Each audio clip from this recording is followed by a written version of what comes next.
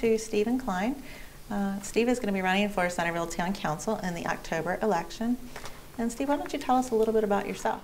Sure. So me and my wife Kim have lived in Centreville for more than a decade now, and we're raising our twins, Alex and Emily. They're 7 years old here in town. And I just want to start by saying, certainly thanks to my wife for letting me do this, run for town council. I wouldn't be sitting here without her, so thanks to her. But I'm an Eagle Scout and have been a Marylander my entire life. In fact, I'm a seventh generation Marylander, from Baltimore originally, but I moved over here about 10 years ago. Great. Well, why were you considering running for town council? So I'm the son of a steel worker, a Baltimore steel worker, who worked in those steel mills for 33 years, and we were taught from a young age to move towards a job that needed to be done, and when you get done on an important cause, to get right to it. And as a kid, as a Boy Scout growing up, I did a lot of public service projects in town where I was living then, and carried that with me really through my whole life. And I think it's time to step up, and there's clearly things that need to happen in town, and I think I can be a part of that. I don't come to this race with an agenda. There's not a single thing that I'm obsessing over having to get done. But I do think we need serious-minded and professional people to run for these jobs. So I'm excited to see 9 people running for these seats. It's really refreshing. It is. What are some of the major issues that you see facing the council this coming year? Sure. So I think that the town needs to do a better job of communicating with its residents. As you saw, I think, and it's good to see some of this, but there's clearly appetite for change in town. You saw a lot of excitement around the last election, a lot of excitement around the road construction project, and I think people have lost confidence in town government. And it's difficult to have confidence in something that you never hear from. It's tough to imagine, again, having confidence in a town government that you don't hear from. And so the next batch of town council members have got to do a better job of communicating with the residents. We have a $17 million debt on the books right now. That is more than 3 times the general budget of the town, which I think is pretty alarming. So the second issue is we've got to start to address that debt issue.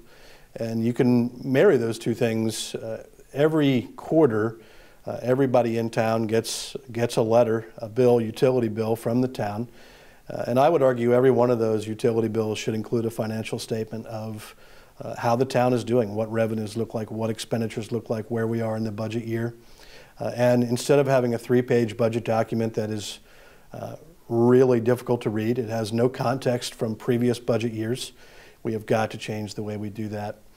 The third thing I would mention is broadband internet. Everybody, or seemingly everyone, is learning from home now, working from home, and if we're going to place Centreville in a relevant position for the next 200 or 300 years, we have got to be better on the internet and get a more reliable internet connection and more competition, because that increases customer service.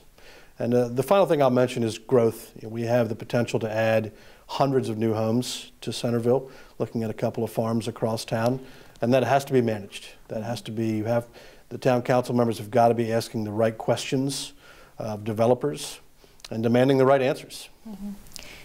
Is there one main thing that you would hope to accomplish out of those? Sure. I want to restore people's confidence in the town government. I want people to know that the town government is competent. It is looking out for the residents' best interests.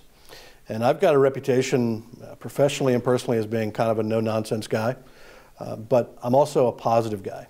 And I think if you look at what's happening on social media and in the country broadly, I think it's very negative.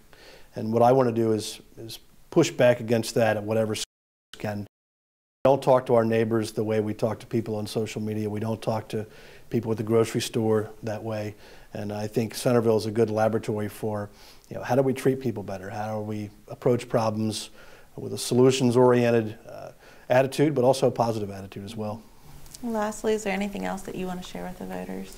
Yeah, I think that message of positivity that we can, this is not, Centreville doesn't have to be the place where we talk about big national debates.